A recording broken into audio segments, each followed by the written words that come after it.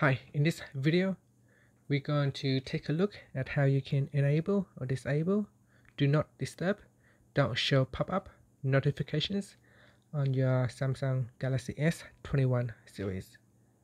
Now first tap on the home key to go back to your home screen. Then we're going to swipe down at the top and tap on the settings icon. Next go down and tap on notifications. And then go down and tap on Do Not Disturb. Then we go down and tap on hide notifications, and then we're going to tap on don't show pop-up notification switch.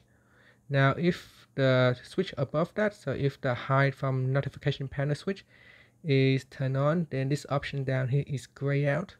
But if you switch it off, then the don't show pop-up notifications is enabled, and from here you can turn it on or off.